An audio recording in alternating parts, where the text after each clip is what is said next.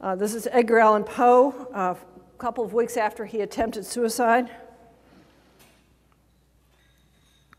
And you can see here, reading the years down the other way, that again, I mean, not that anybody would say that Edgar Allan Poe was probably a wildly, enthusiastically happy man at any point in his life, but he became less so over time.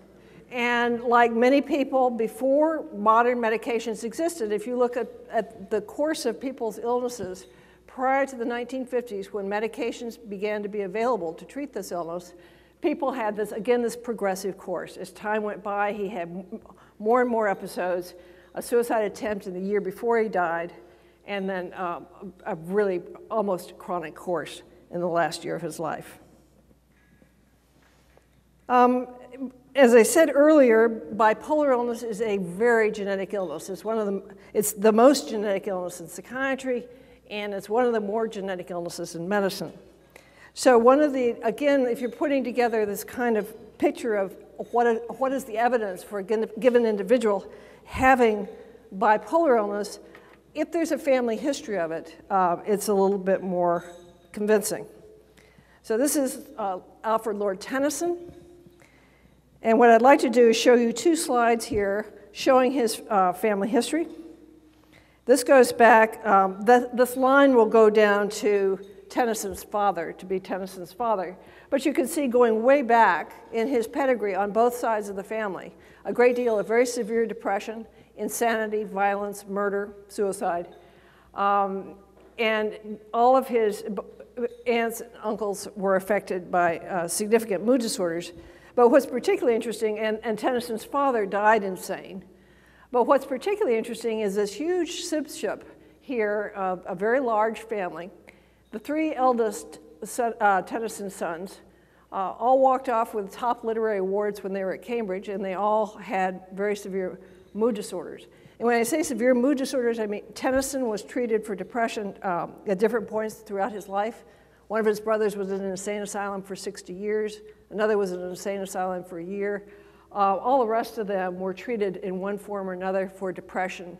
One of them died of acute mania. This is Lord Byron. Byron had the great advantage of having a sense of humor. His wife seems to have had essentially none. She said, the day after my marriage, he said, "You were determined not to marry a man in whose family there was insanity. You have done very well indeed."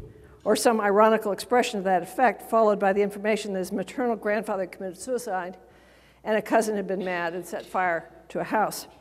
Byron was being uncharacteristically understated here.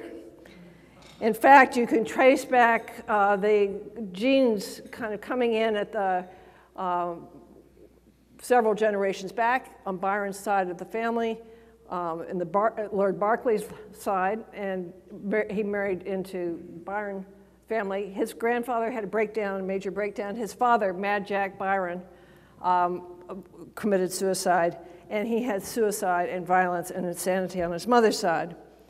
Byron's daughter, who was quite a well-known mathematician, Ada Byron, had delusions when she was manic and when she was depressed, and hallucinations both.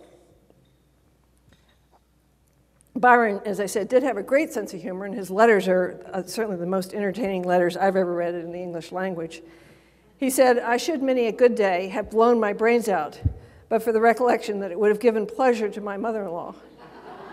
And even then, if I could have been certain to haunt her." Ernest Hemingway, of course, family unfortunately plagued by suicide. And just to give you a sense of that, the amount of suicide in the family is it's unfortunately not that uncharacteristic, because suicide also seems to have a genetic component to it in addition to the illnesses that it runs with. Virginia Woolf. Again, I'm not going to go into details because of time, but just to say that her family tree is saturated with significant mood disorders. Cousin who died of acute mania. And again, it's important to note that it's not just suicide that kills people. Heart disease, very much elevated rate of severe heart disease in people who have untreated bipolar illness. And people died of manic exhaustion, not infrequently before modern medications. And she herself, of course, died by suicide. And this is Van Gogh's family tree. And you can see it wasn't just Vincent who was disturbed. His brother died psychotic, Theo, a great supporter of his work. And the two of them wrote back and forth about their shared heredity of melancholia. The daughter, their sister Wilhelmina was in an insane asylum for decades, and their youngest brother committed suicide. So let me just get to a little bit very, very briefly on what do we know from modern studies and collections of studies about mood disorders in writers and artists.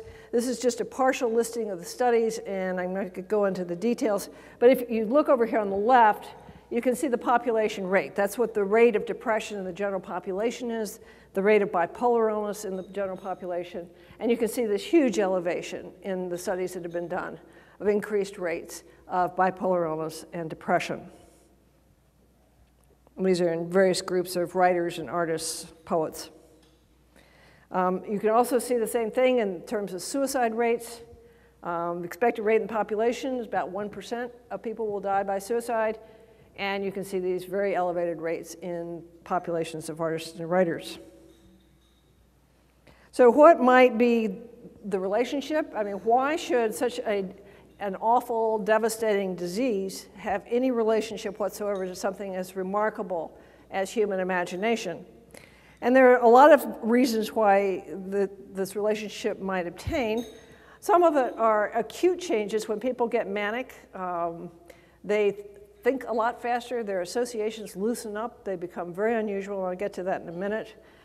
They perceive things in different ways, they have different kinds of levels of energy. And also long-term characteristics of the illness, that bipolar illness is associated with particular kinds of temperaments, often risk-taking temperaments, fiery temperaments, problems with authority, all those kinds of things that are good under some circumstances and not so helpful under others. What artists and writers, if you interview artists and writers, what they focus upon is the experience of the intense changes in mood, the experience of profound melancholy and the ecstatic states, and having that range of experiences to draw upon. This is up here really metaphorically. It's a very, very old, one of the original studies. This is a brain study, brain imaging studies, done of a woman who had rapid cycling bipolar illness. She was manic 24 hours and depressed 24 hours, hypomanic, mildly manic, and then up, down for 24 hours. And I only put this up here to just say, again, literally metaphorically, that it is different things are going on in the brain when people are manic and when they're depressed. And not surprisingly, but I think it's particularly important, some of the changes that go on when people are manic. Again, I'm not going to go into details, but there have been a lot of speculations about why, if you give undergraduates, kind of the white rats of the psychology world, if you give undergraduates a task and you want to test a very common measure of creativity is word association, word productivity. So if I say to you the word tulip, I could rate you on the number of associations, the total number of associations that you come up with the word tulip, and the total number of original responses, because there are norms, national norms for that. And what you find with people who are mildly manic, they come up with 3 times the number of associations and 3 times the number of original associations. The brain is a very fermenting sort of thing when people are mildly manic. This is, interestingly, if you take these same undergraduates and you artificially elevate their mood, normal undergraduates, and you artificially elevate their mood through music, what you find is an increase in the same productivity. The elated states seem to be particularly capable of changing the chemistry of the brain, or the other way around.